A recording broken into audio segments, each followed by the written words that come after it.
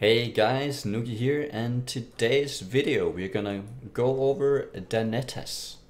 It is a one-hand crossbow set combined of two one-hand crossbows, the Revenge and the Respite. Together they add vault gains, the effect of Rattling Roll rune, and also it leaves a clone after you vault. But the main thing here is the fact that vault now costs hatred instead of discipline. Unlike when you see it the first time, you think, I can't be that great. Until you realize how much hatred you actually regen and how much you can actually spam this skill. As you can see here, I can pretty much spam it indefinitely. I can then add the action shot rune so that whenever I do vault, I roll, I shoot out arrows all the side. This destroys breakables and all that. Then you have the Rattling Roll rune on top of that, and you have the stun whenever you roll into something. This becomes a quite potent skill all of a sudden, the vault. As you could see in the small clip earlier, I was killing Malthael on 6 player, or not 6 players, Torment 6. So what happens, what happened in the fight is what I would do is I would vault into him all the time. And since we have Rattling Roll here with action, or we have vault with action shot, you can see he shoots 4 arrows for 75 weapon damage. These are physical. I assume doesn't really matter. What matters here is 4 arrows doing 75% weapon damage that all crit. When I have if I was to use Sharpshooter here, let me show you. As you can see, again 100% crit. My damage grows up substantially. Imagine what happens when a skill has 100% crit chance. This has 100% crit chance, and it doubles the damage. This is 300 weapon damage already, and now it's always critting. And if you compare the attack speed to my vault speed, it's pretty comparable, right? As you can see here. It's pretty much the same. So we're actually dealing with something that's doing double damage compared to what it's showing down here. So we could probably, if you compare this to my actual damage here, well, we're looking at probably like 6 million DPS just from doing the Rattling Roll. Maybe a little bit more if he's debuffed and all that. Like we add the mark, that's another 20%. On the fight I used Call the Weak, that's another 20%. You use the elite damage as well, that's another like 76% here, and all the physical damage. So in the end, like, we're scaling this up to be actually a quite potent skill, as you can see right here.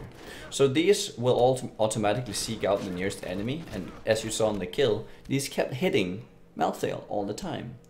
So all 4 projectiles were focused on the same monster. So this is actually an incredible single target skill if you use it on bosses the right way.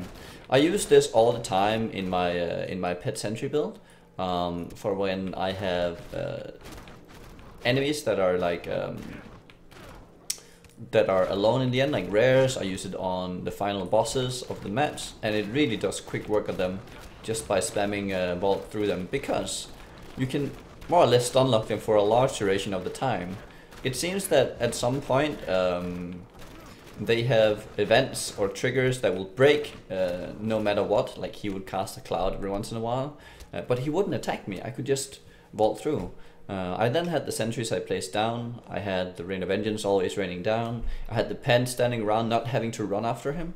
So I could just walk through him while everything just stood there and fought and shot. It took me around 2 minutes to kill him, which I think is pretty good for a build that's not totally single target centric.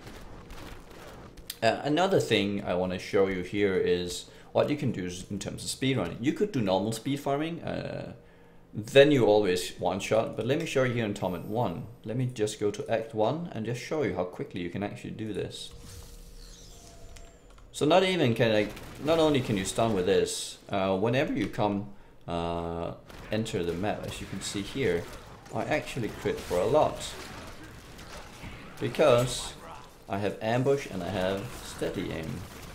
Okay, let's see here, and then you can add this one, and you can add this one, and you just speed through. It doesn't take much to kill like entire packs. As you can see here, we're nearly done with it. Oh, it's over here. Open the chest. Quickly kill a few more. There we go. That's one. We go further. Next question. Also, I pretty much have unlimited. I have Night Stalker. These always crit, so these proc Night Stalker all the time. Well, there's a chance that they give me or give it doesn't, but assuming, like, as you can see here, we have a 100% crit chance, which makes Night Stalker pretty good. Then you use preparation with punishment, so you convert your discipline into hatred, and well, you can see what happens. So let me find this real quick. This also, like, while you're doing this, it kills a few enemies every once in a while. If you're not sticking around, it still kills every once in a while. Especially if you throw that on cooldown. Probably what I would do with this build is I would get the full Natalie set for the Reign of Vengeance cooldown reset. I could easily optimize this spec. This is not optimized for this. This is just my normal pet build where I use this. That's the one.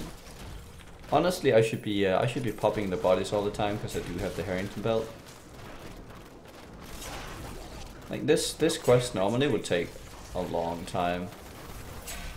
Instead, or the idea for a build here could be stack a lot of crit damage, stat additive damage, stack dex, and I do believe that in the end you could have this so it kills most stuff, most fights.